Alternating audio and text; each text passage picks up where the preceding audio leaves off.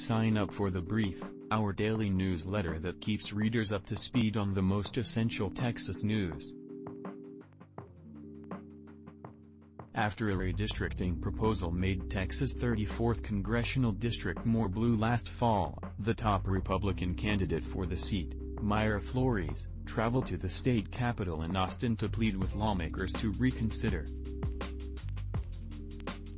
It seemed, she said, that despite all the new Republican talk about competing in South Texas, the GOP managers were sending the message of not really caring about voters there, depriving them of a competitive district.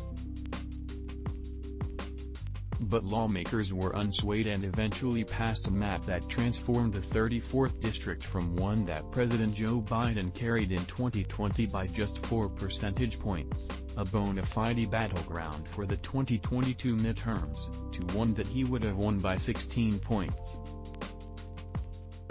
It was a blow to Flores, but in a twist of fate, 9 months later, she is heading to Congress from the 34th district, and earlier than expected. She now carries the distinction of being one of the few Republicans to represent the Rio Grande Valley in modern history, as well as the first Mexican-born woman to serve in Congress. Her outright victory in the special election is just the latest chapter in a topsy-turvy election cycle in South Texas, which Republicans have been working overtime to turn into a new battleground ever since Biden's underperformance throughout the region in 2020. And it came together thanks to a Democratic incumbent, Filemon Vela, who decided to quit early for a high-paying K Street job, a GOP that was unflinching in its ambitions to capture the seat, and a National Democratic Party that purposefully chose to keep its distance.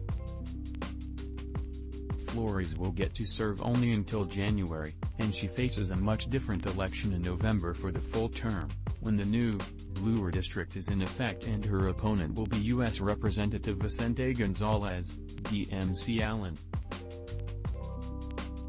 State and national Democrats were quick to point that out as results came in Tuesday night, but even then, some Democrats said the lessons of Flores' special election breakthrough should not be disregarded.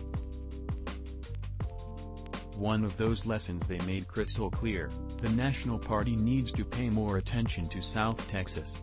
Her resources were vast, and we've seen over and over again that sometimes it's very hard to defeat an extremely well-funded opponent, said State Representative Dominguez, D-Brownsville.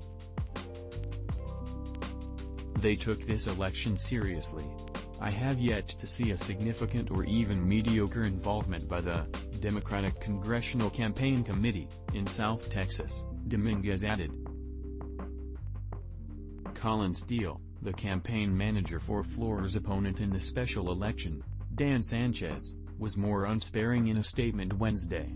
The DCCC, DNC, and other associated national committees have failed at their single purpose of existence, winning elections, Steele said.